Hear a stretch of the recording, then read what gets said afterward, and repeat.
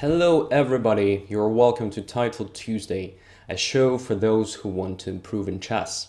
Today I'm going to introduce my personal vision of the problem of improvement in chess, and I'm going to show you one interesting game that was played between Vladimir Kramnik and Topalov 1 year ago. Besides being a modern masterpiece, a positional masterpiece, this game is also quite suitable in view of our goals. So to present the problem of improvement and to come up with some tips on this topic. So let's get to chess content.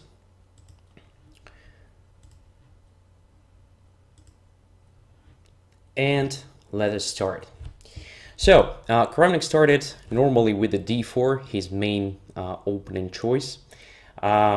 Knight f6, knight f3, and after e6, instead of playing something really ambitious, he played e3. A bit strange move for the player like Kramnik, probably, but only at first sight. So the question here is, what is the main reason for choosing such a non-ambitious opening line? So according to Kramnik, he played this opening line to that moment already in several blitz and rapid games, and had a good success, has had a great success in that. And actually Topalov didn't see those games, so this opening choice appeared as a surprise to him, so his opening preparation was completely destroyed. And usually when your opponent faces such a problem, he appears under serious psychological pressure, which means he starts being nervous a bit, he starts thinking a lot, so spending a lot of time, which may lead to a time trouble. So actually it is already some sort of advantage to surprise your opponent. Not a big surprise that Topalov eventually came up with the not very successful order of moves. So he played c5. After bishop d3, he answered with the b6. So as we can see, everything goes to some sort of a version of Queen's Indian defense. However, we should know that in Queen's Indian defense, Black usually doesn't hurry up with the c5 move. So Black usually wants to develop his pieces first, then probably to play d5 if possible, and only then when everything is prepared to play c5. So that makes a difference here. Castles, bishop goes to b7, and White naturally continues with the c4, preparing knight c3 with the occupation of the center. So already here Black has some problems, because White's plan is clear. He wants to play knight c3 and then probably even play in d5. So sometimes in such a pawn structure, this pawn sacrifice, if it is a sacrifice of course, makes sense because it leads to a very promising pawn structure.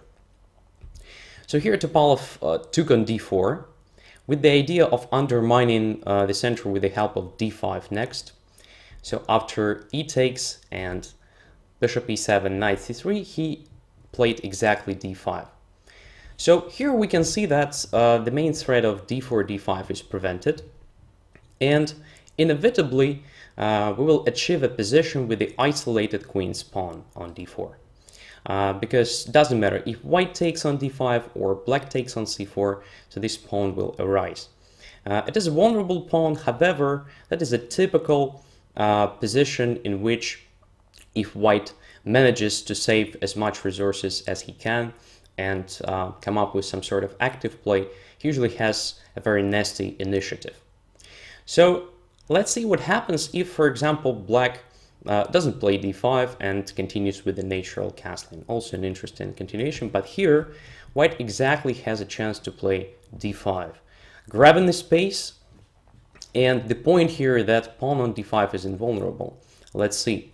If takes, then takes, for example, knight takes d5, knight takes d5, bishop takes d5, and White immediately wins the pawn back after bishop h7. And let's see, king takes, queen takes on d5. White has a clear advantage here. Because of the pawn structure, first of all, we can see that Black now has an isolated pawn. Moreover, it is not on d5 but on d7. It is very hard to improve its position since white has great blockading resources. And pay attention to the king. So after h7 went away from the board, the king is kind of exposed. So in addition to play against this vulnerable pawn, white has interesting chances to come up with some sort of the attack on the king side. So here white is clearly better, which means that d5 here was more or less forced. Kramnik immediately clarifies the pawn structure, so he takes on d5, forcing knight takes d5.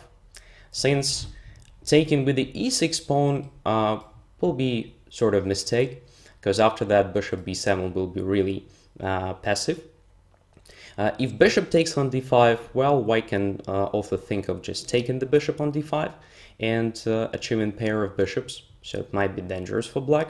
So knight d5 looks like the most natural continuation, and it was actually played. White also continued in a natural way, so knight goes to e5. That is a good outpost for the knight, since here the knight is centralized, it exerts direct pressure on black's most vulnerable points, such as f7, for example. It makes not so simple for black to continue development in many cases. And why this position is so great? Because actually black has no real chance to play f6, since f6 really weakens position. e6 becomes a dead weakness, and white has a chance to attack it, and so on. So f6 is very dubious decision here. So all this means knight on e5 is for a long time. After castling, queen also jumps to g4. So as I said before, white's main plan here is to come up with the attack on the king side, right? So this means white has to concentrate majority of his pieces on the king side, so getting closer to opponent's king. So after playing queen g4, Kramnik actually created some sort of nasty threat of bishop h6. That is the main threat at the moment. So the idea is very simple, to exert pressure on g7 and to force it moving, for example. So for instance, knight d7, a normal development move, will be a mistake in the view of bishop h6. Now g6 leads to bishop f8. So the only possibility to protect g7 and not to lose the material is bishop to f6. But as you can see, bishop occupies a position which is usually occupied by the knight, which means that there is no enough defense of the h7 square. So white can continue with the queen e4, creating a threat of queen h7 checkmate, which finally forces g6 move, and after bishop takes f8, white has a material advantage. So after queen g4, as you can see, position is already quite dangerous for black, not very pleasant to protect. So black has to be extremely careful, and the most natural idea here is to do something with the queen, right? Because queen is the most dangerous piece here. One of possible moves here is knight to f6. So after that, queen goes to h4, exerting pressure on h7, as you can see. And now white's plan is very simple. So white wants to continue development with probably aggressive move bishop to g5, creating a sort of taking on f6 and then getting to h7 with a checkmate, or at least a dangerous attack.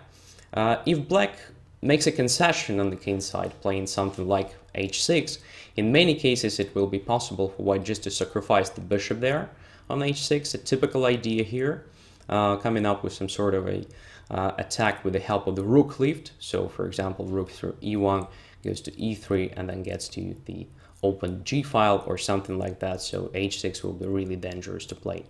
But in this position, black has a choice which is quite tempting, but at the same time quite dangerous. It is knight to e4, attacking the queen.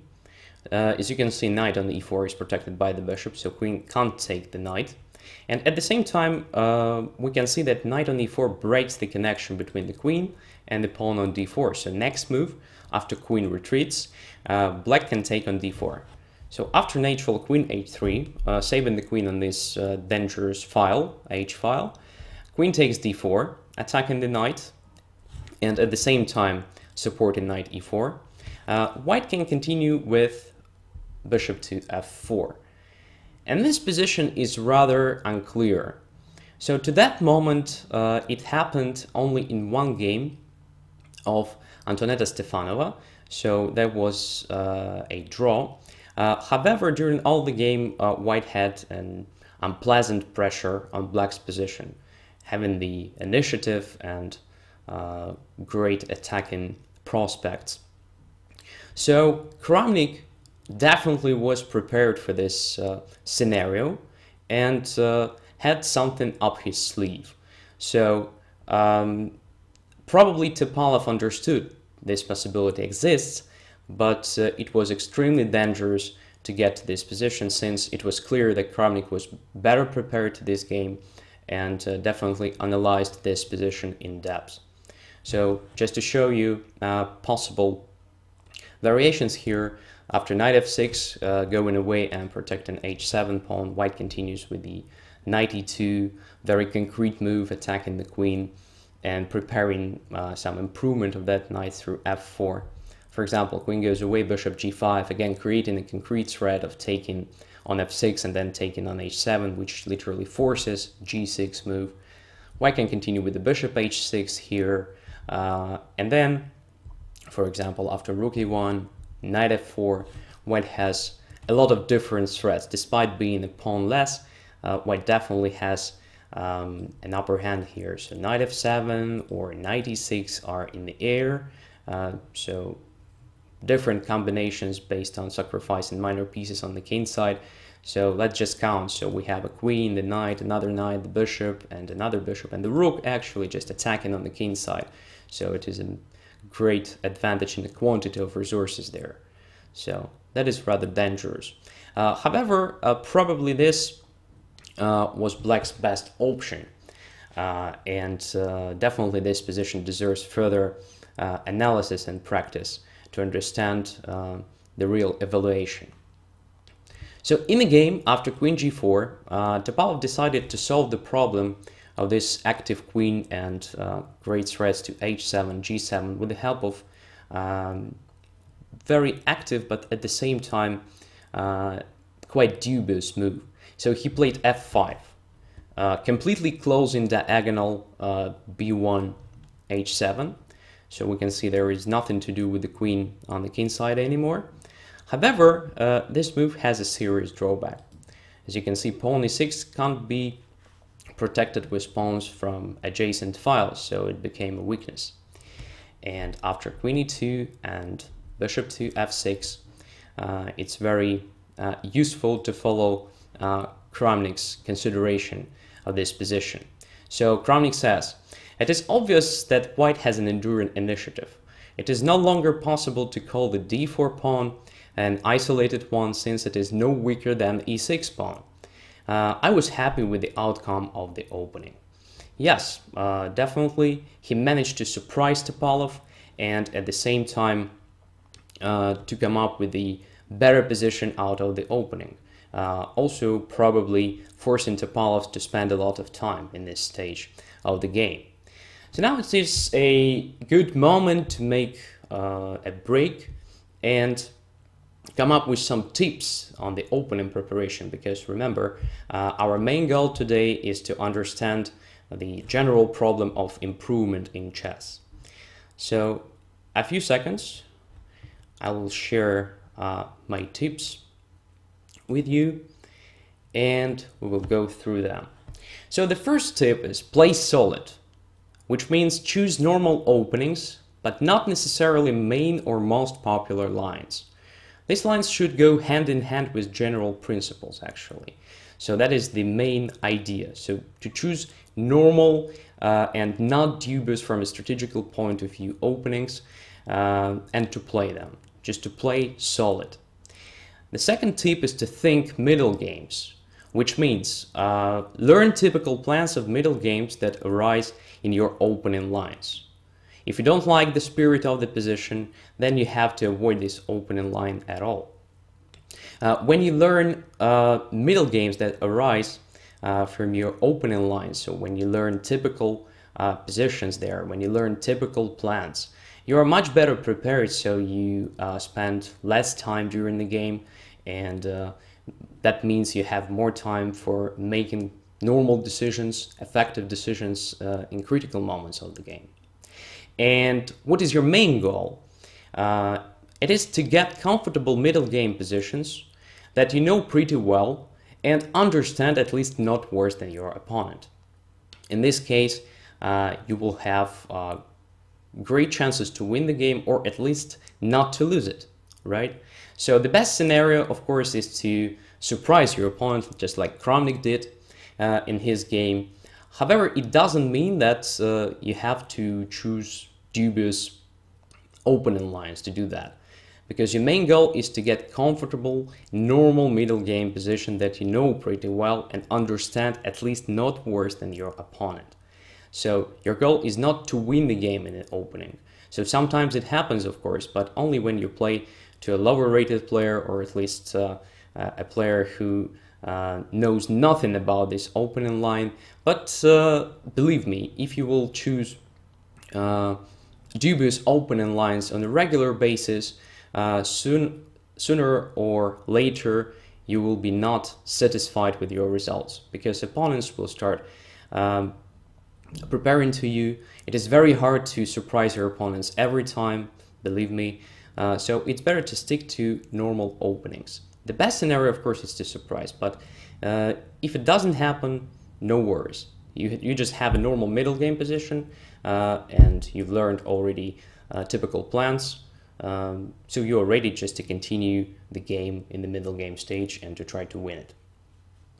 Okay, and that were tips on openings preparation and choosing the correct opening. And I guess now it's time to get back to our game and to see what happened next.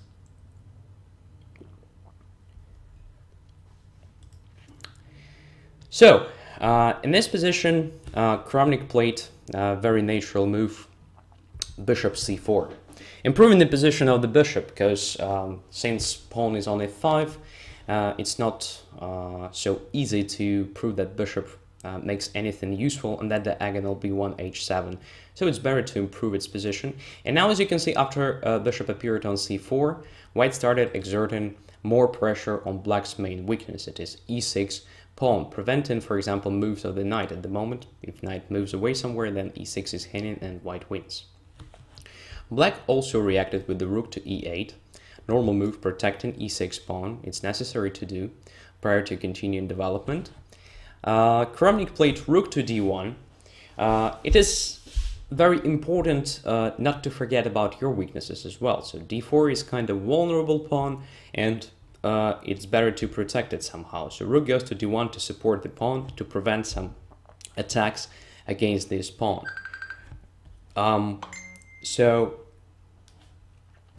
Another idea behind playing rook to d1 is that, for example, if black takes on e5 at some point, then after d takes on e5, d file becomes open and white already occupied it.